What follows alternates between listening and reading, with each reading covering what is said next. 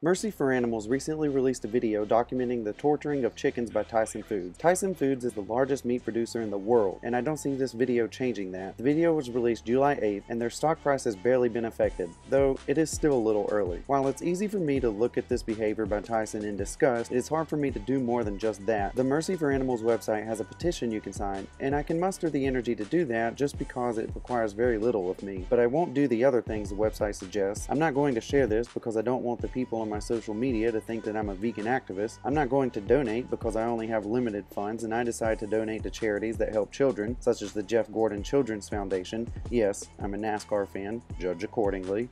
I'm also not going to take action or learn more because I don't have unlimited time in the day, and I'm definitely not going to choose veg because I love meat too much. Steak and shrimp are some of the best foods on the planet. And since when is it called veg?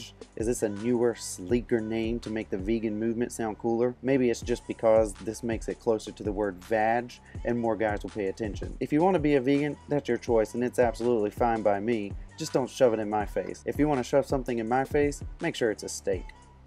But why is it so easy for me to sit back and watch something like this but then do absolutely nothing about it? It's because I, like most people, just don't care enough. It's not that I don't want to care, but if I was to worry about everything bad in this world, I would probably be so overwhelmed by the pain and agony that I would commit suicide. I have responsibilities to work, school, friends, and hobbies, and I can't allow myself to be consumed by grief. So I just look at this and say, well, that's bad, and go on living my life like normal.